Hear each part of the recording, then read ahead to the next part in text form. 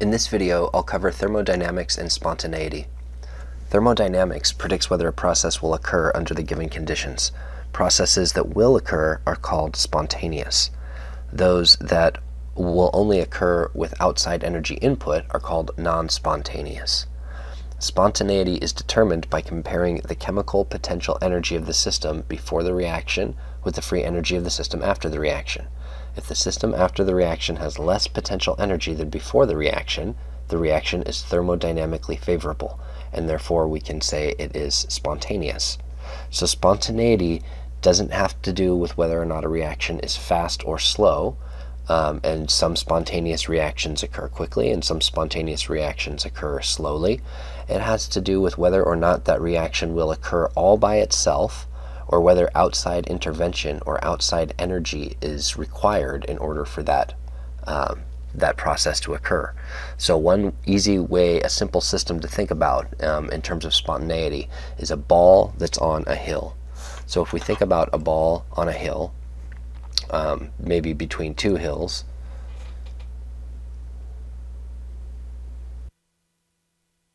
so a ball that's in this situation is going to roll downhill, right, until it gets down here at the bottom. When the ball is at the bottom, it's not going to roll back up the hill by itself. It won't go up the hill by itself without outside intervention. So going up the hill, we call that non-spontaneous. It's not as though the ball cannot go up the hill. It certainly is physically possible, but it can't go up the hill all by itself. Something has to push it up the hill. Balls can roll down hills all by themselves. We call those processes spontaneous. So this analogy, we can use this kind of analogy when we think about spontaneous and non-spontaneous chemical reactions. A spontaneous reaction is one that will occur without outside energy, and a non-spontaneous reaction is one that requires outside energy in order to occur.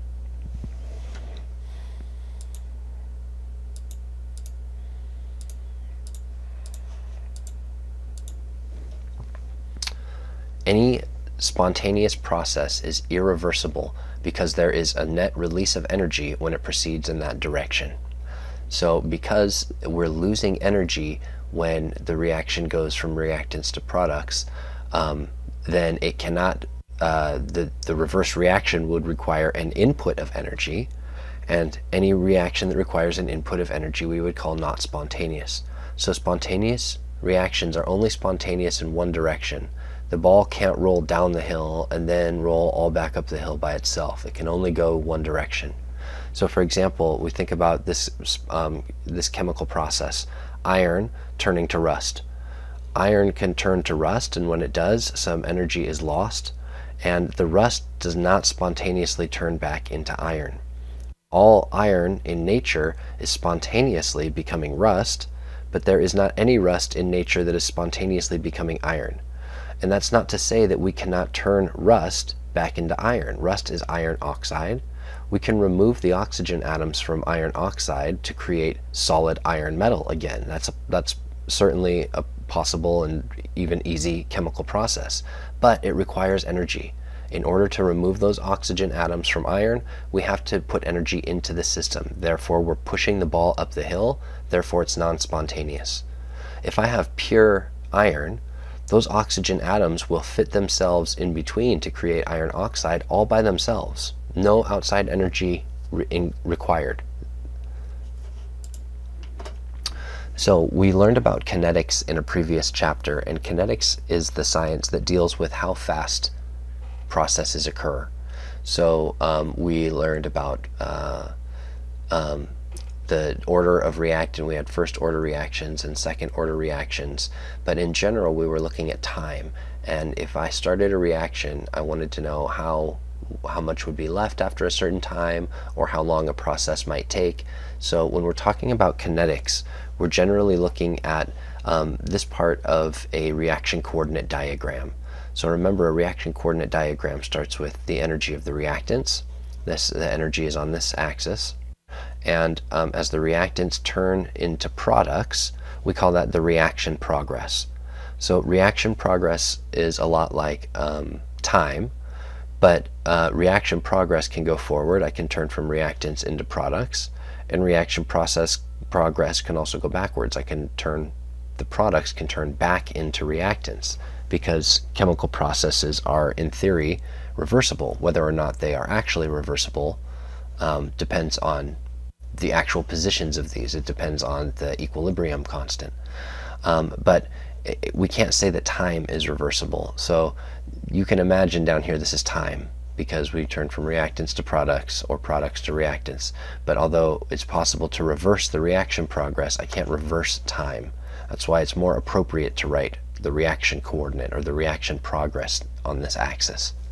So what we're really looking at is, how does the energy of a reaction change over time? Well, the reactants have this much potential energy, and in order to turn from reactants to products, I have to go through what's called a transition state, or sometimes intermediates. So transition state is the state that we reach at the top of the peak, remember, and that's when bonds are partially formed and some bonds are partially broken. So to turn from reactants to products, I'm making and breaking bonds. At this state, in the transition state, this is when those bonds are partially formed and partially broken. And so the space from the bottom of the energy of the reactants to the top of this peak here, remember, is called the activation energy.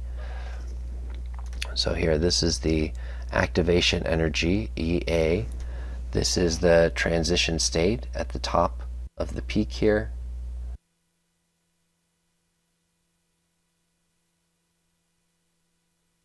And so kinetics says that when we have a higher activation energy, generally that step goes slow, and when I have a lower activation energy, that step goes fast. So when we're thinking about kinetics, we're really looking at this part of a reaction coordinate diagram.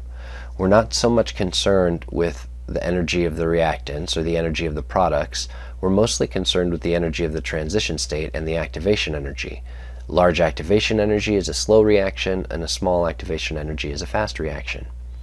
So when I'm looking at thermodynamics, I'm much more concerned with this right here. The difference between the potential energy of the reactants and the potential energy of the products.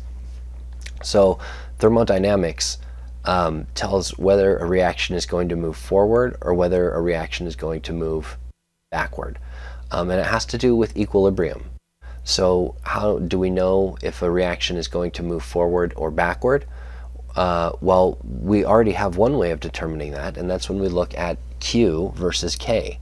Remember, we are given a set of concentrations in a reaction, and the question might ask, is this reaction at equilibrium? Or the question might ask, what are the equilibrium concentrations if I start with 1 mole of this, 1 mole of this, and 1 mole of this? Well, in order to determine if the reaction moves forward or backward, we had to calculate Q and compare Q to K. So determining whether a reaction moves forwards or backwards, that's really the heart of spontaneity. Is this reaction going to occur in the forward direction all by itself without energy? Or is it going to occur in the reverse direction all by itself without energy, in which case the forward direction would be non-spontaneous. So when we're thinking about thermodynamics, we're really thinking about whether a reaction moves forwards or backwards. And we've kind of thought about that before in terms of Q and K.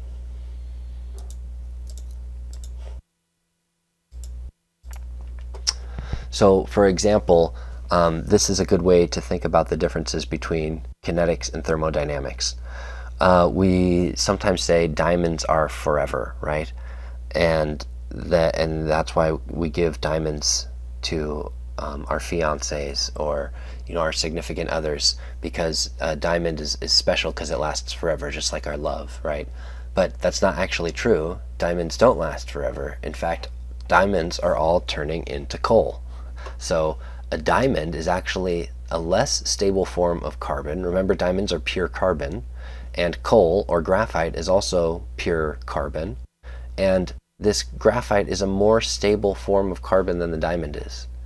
So that means that diamonds are slowly turning into coal.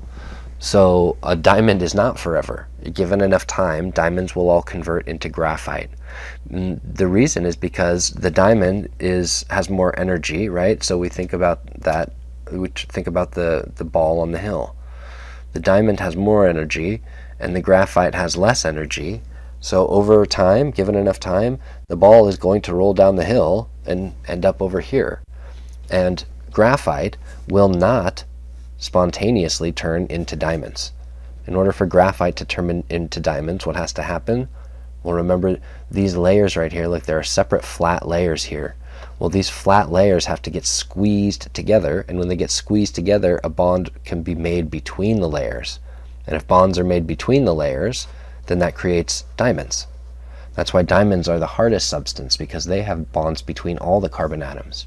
But graphite just has bonds between 3 of the atoms, right? They're kind of in these flat sheets here. So the point is, thermodynamically speaking, graphite is more stable than diamond.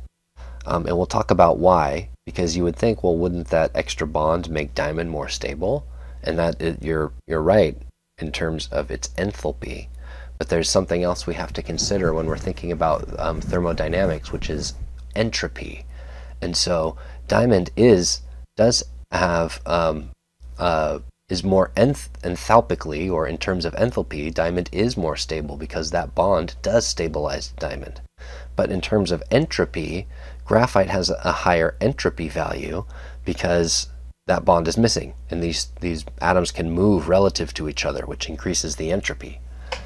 So although graphite is more stable than diamond, so diamonds are turning into graphite. If we think about the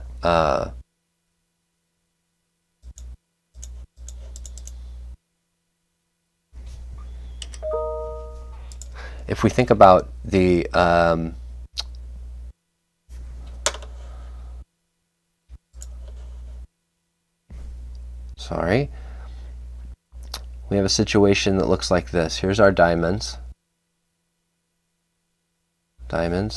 and here's our graphite. So graphite is lower in energy, right? Not much, but a little bit lower in energy. So diamonds are turning into graphite slowly. But look at this part of our reaction coordinate diagram, right? Remember, this is energy and time. So here is my activation energy in order to turn diamond into graphite, which is thermodynamically favorable because graphite is more stable than diamond. But in order for that to happen, I have to break this bond. To turn this into this, all these bonds have to break. And for that to happen, look how much energy is required. So that's such a high activation energy that we can calculate the time necessary, right? Because kinetics has to do with how fast a reaction happens. So if I know the activation energy, I can say, how long is it going to take? What's the speed of this reaction? Well, it turns out that the speed of the reaction for diamond to turn into graphite is longer than the entire history of the universe. So although all diamond is turning into graphite thermodynamically, it actually practically is not, because it would take so long for that to happen naturally that it doesn't occur at any practical time scale. So when we say that diamonds are forever, even though it's not technically true, because they're turning into graphite, it is practically true because that will take so long that it's essentially forever. It is a huge amount of time. So it's important to consider the difference between thermodynamics, which tells us whether a process will occur in terms of its energy, whether it's favorable to go in which direction from diamond to graphite and not from graphite to diamond. But we need to consider both thermodynamics and kinetics if we're thinking about whether a process is actually going to happen. Because although this process is spontaneous, it's not actually going to happen because it would take so long.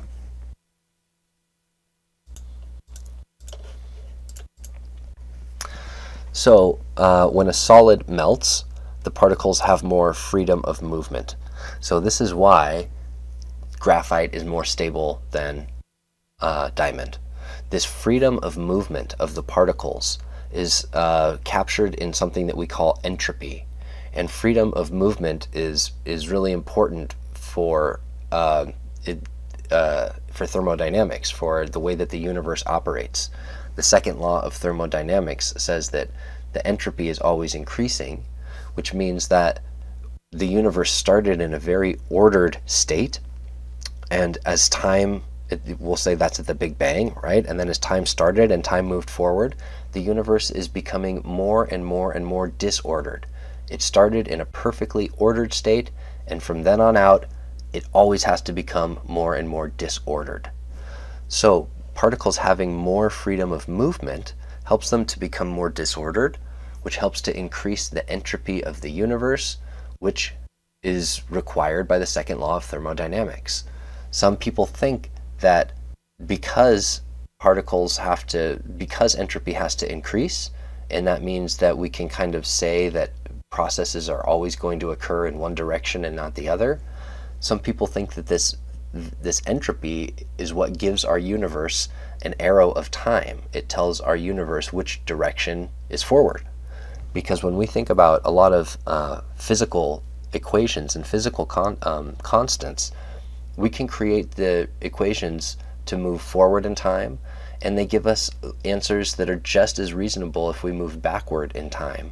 So most of our equations, most of our physics equations, the direction of time is not important. It would seem as though forwards in time and backwards in time are equal when we look at a lot of the equations that physics gives us.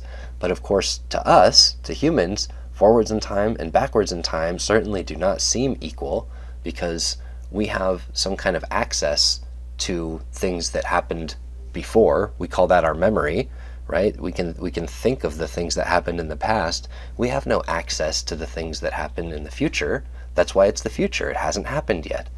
So to humans, the direction of time seems like a very important concept, but in physics, it's a lot of these equations seem to work forwards and backwards in the same way. But one place where that's not true is entropy. Entropy is always moving in one direction. We started in a perfectly ordered universe at the Big Bang, and after the Big Bang, things become more and more and more disordered.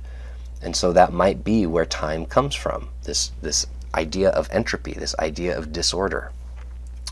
So when systems become more random, energy is released, and we'll talk about how in a later video, and we call this energy entropy.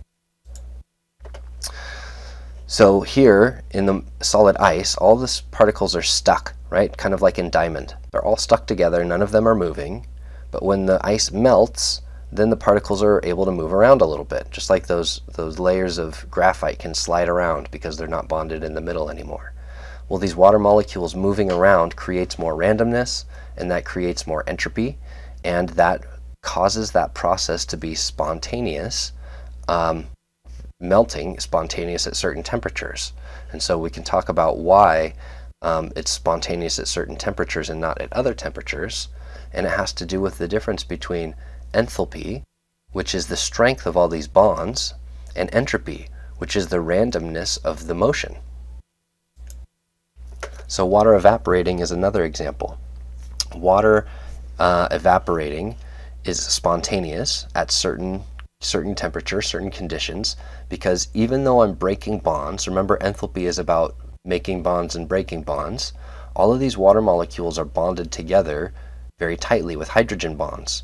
In order for them to evaporate, I have to break bonds, breaking hydrogen bonds. Breaking hydrogen bonds takes energy. So how, if this process takes energy, how is it a process that occurs spontaneously? I thought spontaneity happened when a process occurred without energy. Well, even though it takes energy to break bonds and turn these particles into gas particles that are no longer bonded to each other, I am gaining an energy called entropy, this kind of energy of randomness. So particles that are moving around in liquid are random for sure, but particles that are moving around in a gas state are even more random. So solid is the least random, liquid is more random, and gas is the most random. So even though I'm breaking a bond which takes energy, which is unfavorable in terms of enthalpy, because I have to absorb energy to break that bond, I'm gaining some kind of energy that we call entropy, which more than overcomes, more than compensates for the energy required to break the bond. And therefore, this process is spontaneous at certain temperatures. So when it's really, really cold, evaporation is less likely, and when it's really, really hot, evaporation is more likely. So entropy and how much energy we get, how much of this entropy we get, has something to do with the temperature. So these are the two factors that affect whether a reaction is spontaneous. And remember, spontaneous just means which direction does the reaction occur without a push. Which direction will the reaction go all by itself? Iron turns to rust, rust does not turn to iron. So there are two factors that determine whether a reaction is spontaneous. The enthalpy change, which is how much energy is required to break bonds, or how much energy do I get back when I make bonds. So enthalpy change is all about making and breaking bonds. And entropy change. And entropy change is how free are the particles to move? How random are they? How much room do they have to move around? So those two properties, those two factors, are at play with each other. And sometimes they move in the same direction, which is that they're both causing that reaction to become more spontaneous. Sometimes they both move in the other direction, where they're both causing a reaction to be less spontaneous. And sometimes they oppose each other, where the enthalpy change is favorable, but the entropy change is not favorable. And so we have to think about how these two factors are at play when we determine whether a reaction is going to happen. Because we can't just say it's not as simple as all exothermic reactions occur spontaneously and all endothermic reactions are not spontaneous. Because when we think about exothermic, we have reactions where it looks like a ball rolls down the hill, right? And exothermic reactions are where we're losing heat. And so it's tempting to say that all exothermic equals spontaneous, but endothermic reactions, where the ball has to roll up the hill in terms of H, in terms of enthalpy, that endo is non-spontaneous. It's tempting to say that because we make these similar paths. But when I'm talking about exothermic and the ball rolling down the hill, I'm only talking about H. I'm only talking about enthalpy. And so yes, it's favorable in terms of enthalpy for the ball to roll down the hill. This is a good situation in terms of enthalpy. This is the non-spontaneous situation in terms of enthalpy. But we can't only consider enthalpy when we're considering whether a reaction is spontaneous or not. We have to also think about entropy. So entropy is a mysterious kind of concept, and we've thought about exothermic and endothermic before. Heat exiting, heat entering, the ball rolling down the hill, the ball rolling up the hill. So heat, breaking bonds, making bonds, this kind of stuff we've thought about before. Entropy is totally new, and we haven't really thought about that before. So we're going to spend a lot of time thinking about entropy and talking about entropy and thinking about how it relates to the enthalpy and how those two factors determine whether a reaction is spontaneous or not.